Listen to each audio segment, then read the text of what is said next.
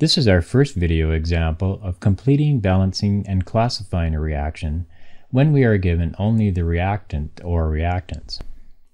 We're asked to complete, balance, and classify a reaction in which liquid phosphorus trichloride, PCl3, is our only reactant.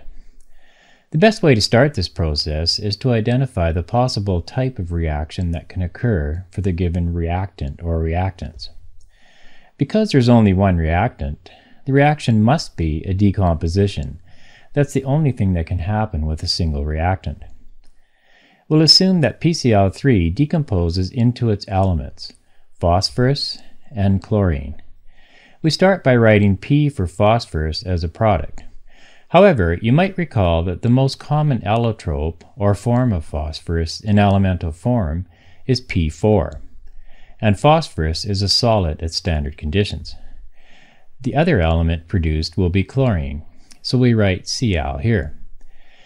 But you're required to know that chlorine in elemental form is a diatomic element, so we must write a subscript 2 here.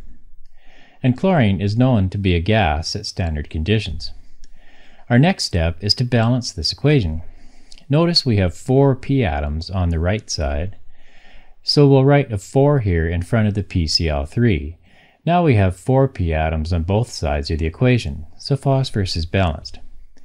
Now for chlorine. On the left side we have 3 times 4, which is equal to 12 chlorine atoms.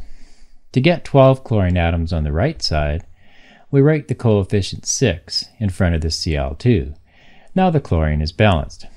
So now we have completed, balanced, and classified this reaction as the decomposition of phosphorus trichloride, giving elemental phosphorus and elemental chlorine gas.